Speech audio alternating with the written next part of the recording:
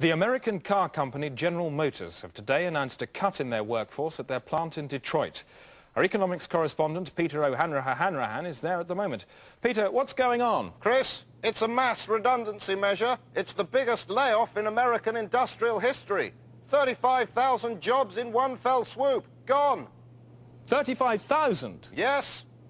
Peter, there's only 25,000 people at the plant. That's right, Chris. Mass redundancy on an unprecedented scale. Well, would you mind telling me how the plant can function on minus 10,000 workers? I don't know, Chris. You tell me. I'll tell you what, Peter, you mean 3,500 workers have been sacked. No, 35,000. It's all here. Let me see what you've got down there. It's 3,500. You're Peter, right. I want to see it. I don't want to hear anything more out of your mouth. I don't believe it. Now show me your notes. No.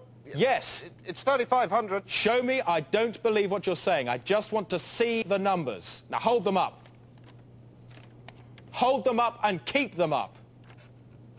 And rotate them 180 degrees in my favor.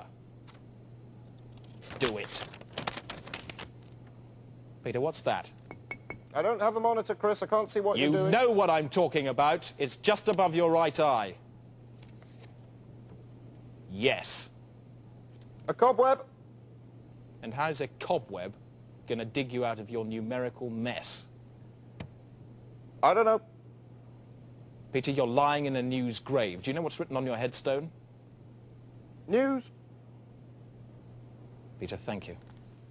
Peter O'Hanrahan, live in Detroit.